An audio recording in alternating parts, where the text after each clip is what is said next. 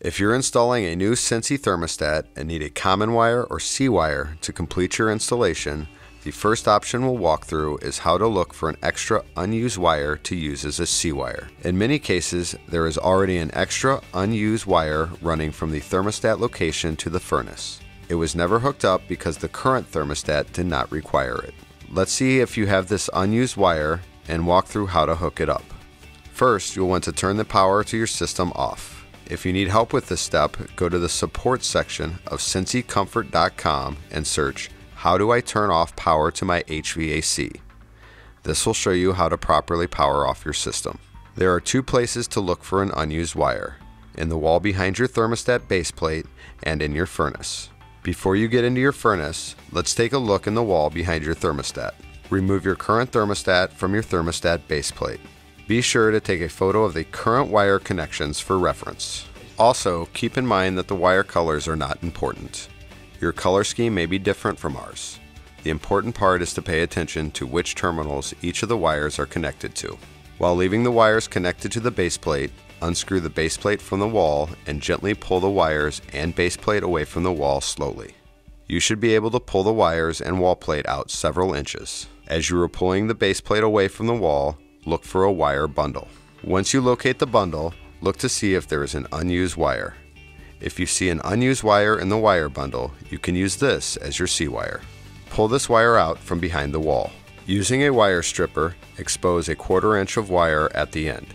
Find the wire labels that came in your Sensi thermostat box and label this wire with your C-wire label. Now let's look at the same unused C-wire in your furnace. All units have a door or panel you can remove to gain access to the furnace control board.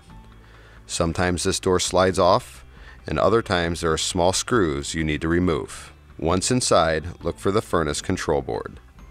On this board, you will see terminals with the same wires from your thermostat base plate. These terminals will include labels such as Y, W, R, G, and C. Locate the wires attached to the wire terminals on the furnace control board.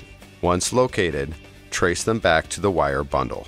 Look for the end of the same unused wire that is not being used at the thermostat. In most cases, this unused wire should be the same color as the unused wire at your thermostat. This unused wire may be wrapped around the wire bundle, wire nutted, or taped off. Unwrap this wire and bring it to the control terminal board.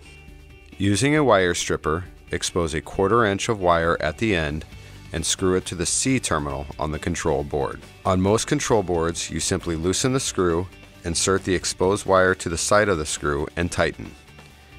Your control board may be a little different, so take a look at how your other terminal wires are attached and secure this new wire to the C terminal the same way. When attaching this wire to the C terminal, note that there may already be a wire or wires connected to this terminal. For instance, if you have a humidifier, it may be connected to the C terminal. If this is the case, simply add your new wire, but be sure to leave the existing wire or wires connected as well. Once secure, replace your furnace door panel. Be sure to replace it correctly, as most furnaces will not operate unless the door is on correctly.